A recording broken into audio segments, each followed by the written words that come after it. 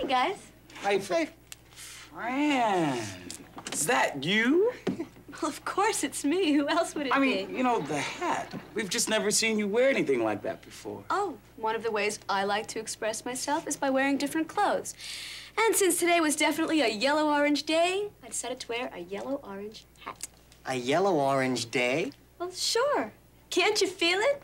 There's definitely something yellow-orange in the air. It's like the day our friend Marty decided to make something special out of that abandoned car. The car nobody wanted. That's right. It's that kind of day. Today is a yellow-orange day. Everything is looking up. I think I'll take my yellow-orange crayon and draw a yellow-orange buttercup. Today has a yellow-orange feel. Everything is beaming bright. Think I'll fold some yellow-orange paper and set a yellow-orange plane in flight. So many ways to express my emotion.